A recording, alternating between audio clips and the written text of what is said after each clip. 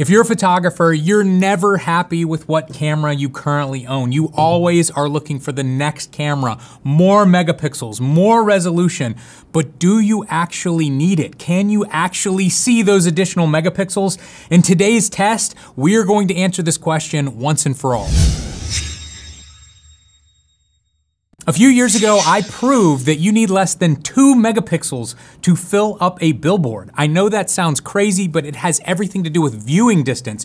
You're so far away from these billboards when you're driving down the highway, you need less than 2 megapixels to create a sharp looking image. But in that video, I did mention poster prints, large prints that you hang on the wall that people can walk right up to and put their noses on. How much resolution do you need for something like that? So we went to Sal Digital, who produces world-class photography prints, and we printed out 6 different 24 by 36 inch prints of 2 different images. The first image is a 77 megapixel image taken by Patrick, and this image I created as a pano using multiple images from Fujifilm's medium format 100 megapixel camera. This file was over 250 megapixels. So we printed the first image at 77 megapixels and then scaled it down to 16 megapixels and one final print at 8.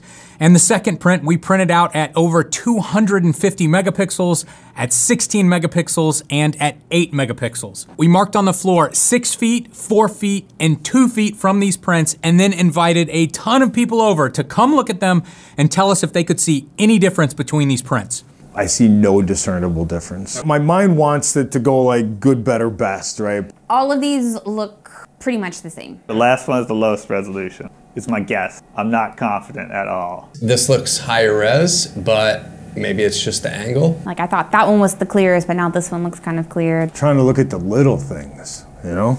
So there's a math equation that tells us exactly how much resolution the human eye can resolve over a certain distance. I don't like to math too much, so let's instead look at this chart here. At 2 feet, you can see that we need 300 pixels per inch. To figure out how many pixels we need in 1 square inch, we multiply 300 by 300 and we get 90,000. If we wanted to know how many megapixels we would need to fill up a 4 by 6 print, we multiply 4 by 6 and get 24, and then we multiply 24 by 90,000 and we get 2.1 million or 2.1 megapixels. For an 8 by 10 print, we multiply 8 by 10 and get 80, and we multiply 80 by 90,000 and we get 7.2 million or 7.2 megapixels. And to fill up our 24 by 36 inch print, we multiply 24 by 36, we get 864, multiply that by 90,000, and we get 77 million or 77 megapixels. Now, doesn't that prove that we need a lot of megapixels to fill up a 24 by 36 inch print?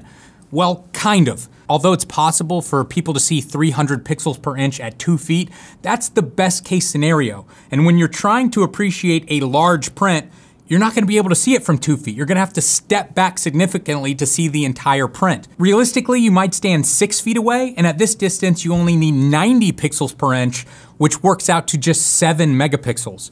The funny thing is that in our real world test, even when these people walked right up to these prints, they're just a few inches away, they still struggled to see the difference between an 8 megapixel image and a 250 megapixel image. This is so hard. Your nose is practically touching this thing. This seems like not in focus as much as those two.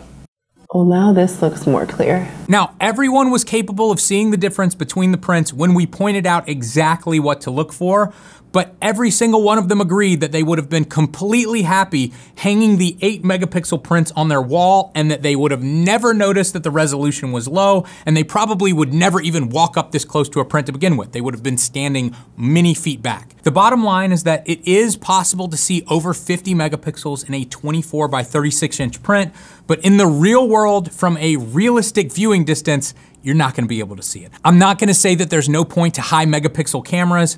I still want one myself. But if you've got some cool shot and you've been thinking about printing it, but you're worried because it's not super high resolution, maybe you don't need to worry. Go ahead and print it. And may I suggest Sal Digital. We've been working with these guys for years. They do world-class photography prints on tons of different types of papers. They also do albums as well, and it is shockingly affordable. I think so many photographers fail to print out their images because they're worried it's going to be expensive. Check it out, guys. It's really not that bad. I put a link in the description below with a discount code just for you, and I hope your prints turn out well, even if they were taken on your iPhone. And while you're at it, go ahead and submit your photographs to our photography contest. This month specifically, the genre is unique lighting. Whether that's man-made lighting, whether that's natural light, we want to see photographs with super interesting light. It's totally free to join, and every month we're giving away thousands of dollars in prizes. This month we're giving away $2,500 in ProPhoto lighting modifiers. Check it all out at fstoppers.com/contest.